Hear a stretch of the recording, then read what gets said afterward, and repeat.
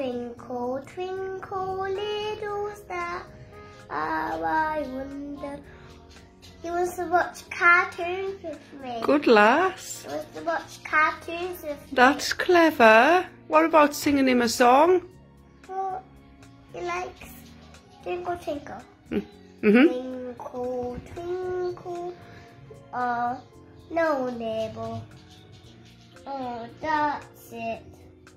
Oh, that's, give me a kiss. Good lass.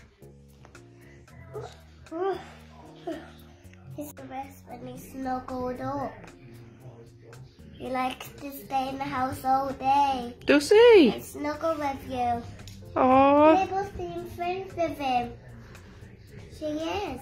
good lasses. Good lass, Mabel. Oh, who are new Mugs?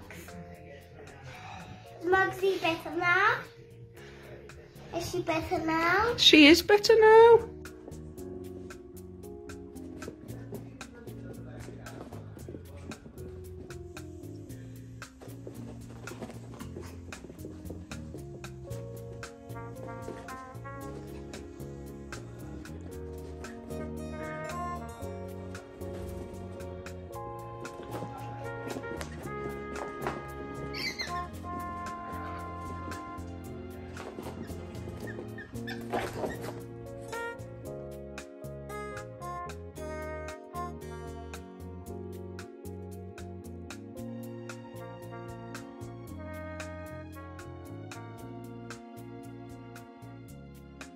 We found out they were both friends after Crossbeak had finished his food one day. He was having a poodle around the kitchen and then jumped into Bullseye's bed and then he sat on his head and just got comfy and went to sleep. When they're together, sometimes Bullseye will just fall to sleep when Crossbeak sits on him. He's not too bothered. And Crossbeak tends to either jump around on him or go to sleep. Crossbeak is called Crossbeak because he's got a crossbeak. He was born with a crossbeak, so he can't feed properly.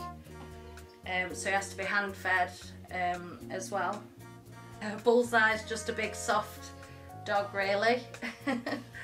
He is quite cheeky, can be noisy, but he is really soft. I think they will be staying together, yeah. Crossbeak will not be able to go outside with other chickens because of his size and just for the struggle of eating, so he'll probably stay at home with us.